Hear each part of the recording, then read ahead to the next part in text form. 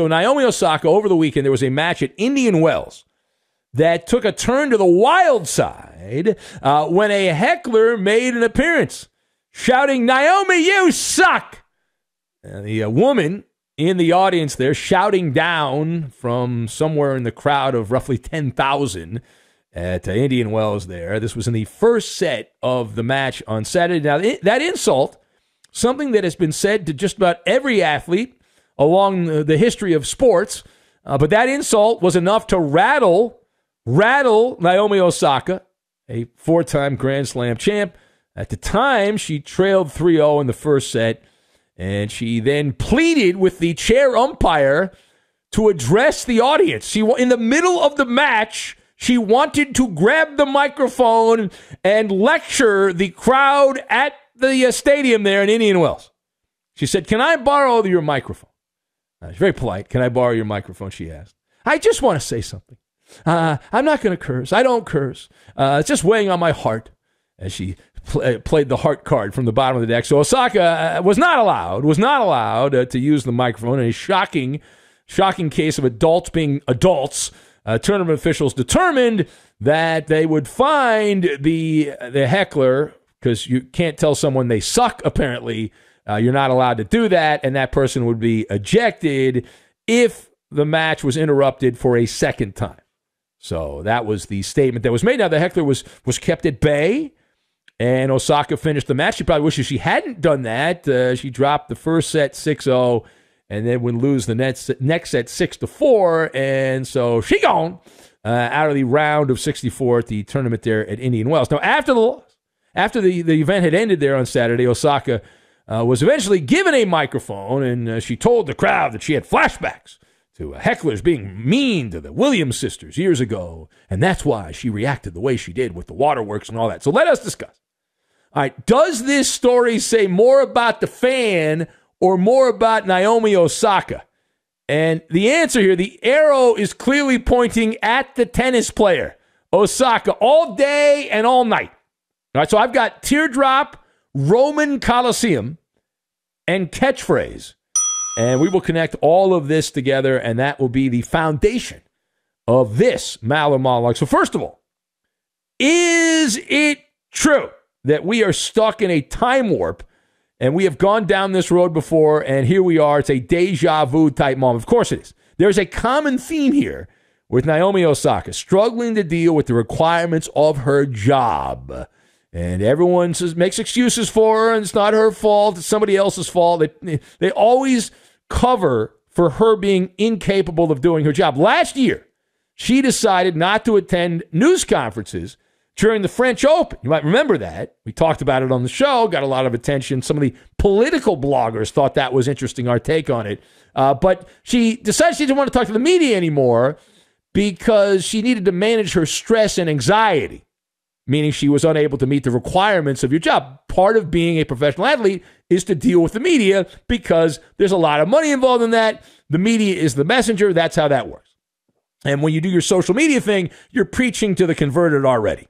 And the whole point of mass media is to reach people that aren't already toe-sucking followers of yours.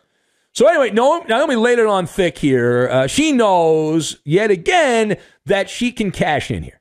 There were ulterior motives in play. I saw the clips over the weekend, and claiming that victimhood equals big money. She knows this. She's living that life. She knows that you can get really wealthy playing the victim card. Every teardrop is worth extra endorsement dollars. Cha-ching, cha-ching, cha-ching. No tissue needed. The advertisers apparently eat this stuff up by virtue signaling. She was able to make this all about her. Right? You lose the tennis match, but the story, and she didn't know she was going to lose before the match, unless she did. But the story is her being triggered by some random jamoke in the crowd, right? Some jabroni in the crowd heckling her. And it's not like, it's some dude. If this was a dude, the story would have been, oh, this is, sexist. It's a man attacking a female athlete. But you can't use that card because it was another woman. It was girl on girl heckling is what it was. And here she is, Osaka, unable to control the raw emotion of athletic competition. And this was nothing. All right, you suck. nothing. That's Happy Gilmore heckling is what that is. It's child's play.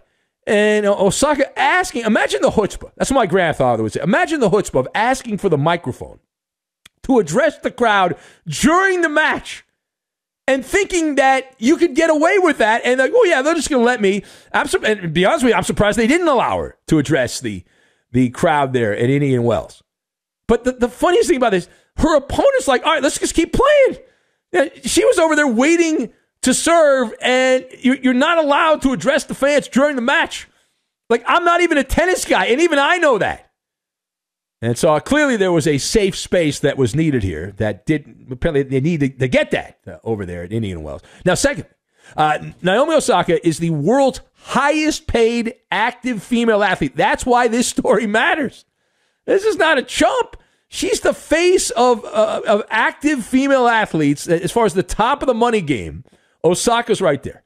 And this kind of activity makes all female athletes look bad. Right? Makes them all look bad. Toughen up, Buttercup, right? Well, we are advocates of the Fan Bill of Rights. And I am a supporter of heckling. I know there's a war on heckling right now in the sporting world, but heckling goes with the territory. It's part of the job.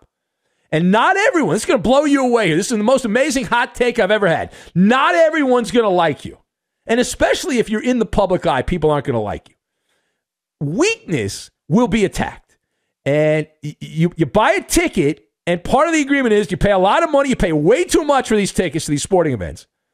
And if you don't like what you're seeing, if you want to get involved in the activity, you can heckle. And if you can't stand what's going on as you being an athlete, if you can't handle the smack talk, then you should probably do something else. You should probably do something else because it's part of the deal. And we need to stop coddling the athletes that are triggered by the heckling. I mean, just listen, they're cottage cheese enough. And as far as, people need to change, I've heard a lot of that. Well, the hecklers need to stop heckling. Let me tell you something stupid. Humans are hardwired to heckle at sporting events. This goes back to the Roman Colosseum days. Even before that, the reason David and Goliath was such a big upset was not only the gambling line, but also the heckling. People remembered because Goliath got heckled. They said, Goliath, you suck. Did Goliath grab the microphone and say, wait a minute, I'd like to address the crowd here? No. And this is not only a sports issue. This is really about any live performance. I love comedy. I love stand-up comedy. You go to a comedy club, and I haven't been to a comedy club in a while, but you go to a comedy club, and fortunately, I don't let you use your phone anymore to record it. You can't do that. That's been the way for a long time. But also, there's certain comedians, back in the old days, that loved when there was a troll. The act was actually better. When there'd be somebody heckling, the comedian could then just attack that person. It was wonderful. And it was great. But this crosses over. It's not just a sports story. It crosses over. I mentioned it's in our DNA as human beings, right? If you want to compete on the big stage, whether it's athletically, politically, comedy, you name it, you're going to have to handle this. Any live performance from vaudevillian comedy shows, the term peanut galleries started from that. The people in the back would chuck peanuts at the crowd, or at the stage, rather, if they didn't like the show that was being performed there. Politicians. If you study politics at all, it doesn't matter what side of the aisle you're on, whistle-stop tours, people heckle. That's what they do. You're bombarded with trolls. It's part of life when you're in the spotlight. And these athletes like Naomi Osaka say, oh, no, they're being mean to me. Oh, stop. It's not all about you. It's not all about you.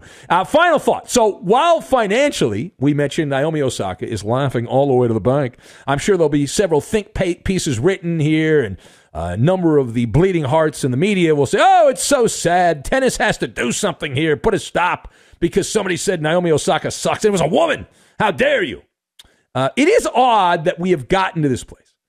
Like that so much of the media now is sympathetic to these weak, pathetic athletes in particular. It's a 180 from where we used to be. And when I was raised, for generations, the greatest athletes were fueled by the haters. That was jet fuel. It was overpriced gasoline for the haters. And that made their performances even better. right? Made their performances even better, that they were inspired by those that doubted them. And they would just laugh at the peons below them. And there's a brilliant catchphrase that summed up this whole mantra, and it was used to sell deodorant back in the day. In the 1980s, Gillette ran a commercial. The catchphrase was, never let them see you sweat. And that slogan captured the way things used to be. Now, that was to sell deodorant, but the greater meaning makes all the sense in the world, that you need to maintain grace under fire, that if you weren't good, no one would react to you. They only react to you because you're someone of a great skill set. And so this should be something you wear with pride.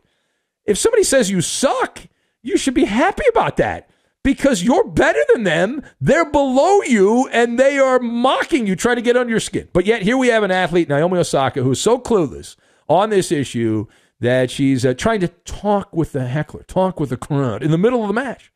And what is the golden rule here? The golden rule is, it's very simple. Addressing trolls, it's kind of like when you go to the beach, right? We used this analogy before. We'll use it again. When you go to the beach, it's like feeding the seagulls. It seems like a good idea.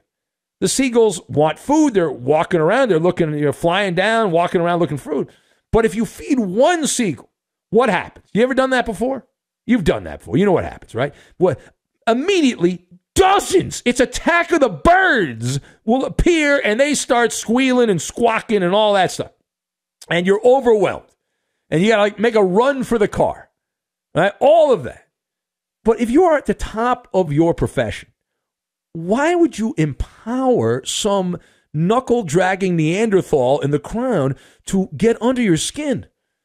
And you've just let the entire world know your weakness. And I think what we have to get back to with kids is nursery rhymes. We have to teach nursery rhymes across the globe here, because nursery rhymes have a lot of great life lessons. For example, sticks and stones may break my bones, but names will never harm me. Of course, now it's been updated. Sticks and stones may break my bones, but mean names will certainly make me super wealthy. Boo-hoo-hoo. And can we develop through the labs some kind of thick skin that we can give to these very soft, coddled athletes who can't handle a little toughness from the crown? And there's got to be something we can, like a pill or something we can give them there, some kind of vaccine so they can grow thick skin. And you don't get headlines for blocking out the noise. Apparently you need to be a drama queen. That's what you need to be. And then, listen, that's just Naomi Osaka. LeBron James has done this recently. We've seen a lot of NBA players have had fans kicked out or attempted to get fans kicked out because they said mean things. Oh, I don't like it.